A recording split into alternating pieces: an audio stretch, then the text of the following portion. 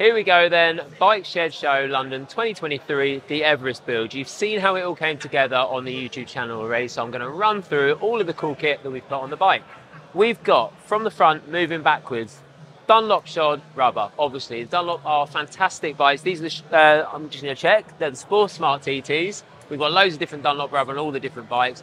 Fantastic tyres. I've had these on my PCO1. They grip in the dry. They're extremely tacky very, very quickly. We love them. Obviously, star of the show is going to be the carbon wheels. We've mentioned those loads before. They come from Motorbox. They're an incredible bit of kit. They've got the carbon toe on there. They're just a really, really cool, unique, premium part to add to the bike. On top of that, we've got a PCC mudguard and a PCC headlight cowl with a PCC scoop. We've tried to put as many of our own touch on this bike as we can. We really feel now that we've got like our own look, our own touch to a lot of the bikes, and this kind of sums up all of those in one package. Moving back from there, full blackout front end, Motor Gadget Speedo with the CNC'd switch gears, which are very, very cool. We put them together with Thomas at Dev Moto, who's managed to work with the camber system on the BMW bike.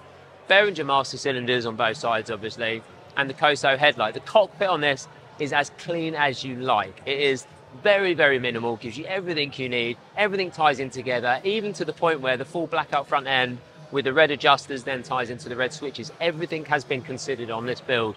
Moving backwards, again, we've got the star of the show, I guess, really. Well, it's difficult on this bike. There's lots of stars of the show. The Valkyrie paintwork is part of the Midnight series. So as you move around the bike, it looks almost dark or black in some places. And then as you move and the light hits it, you can see all these cool geometric shapes. So the guy who owns this bike and put the brief towards us is somebody who loves climbing. That's why it's called the Everest. He's somebody who's been up, he's been to Nepal and done climbing. I think he's in Kilimanjaro at the moment.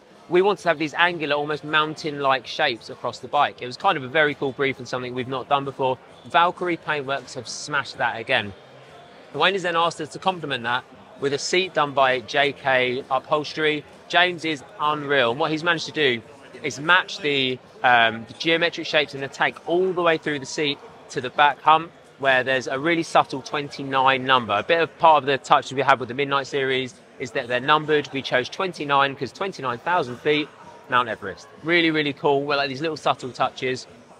Wayne, the owner, has then complemented the build again with the unit garage cylinder head covers with the Pier City airbox removal kit, and underneath is the G&G low box system. It's a full system. It's really cool. Again, really angular. It just works really nicely with the brief. AC Schnitzer brake reservoir cover, Gillies rear sets. Really, we've gone to town with this bike, and we're extremely pleased with how it's come out. And the doors have only just opened at the show, but it's getting a lot of attention already.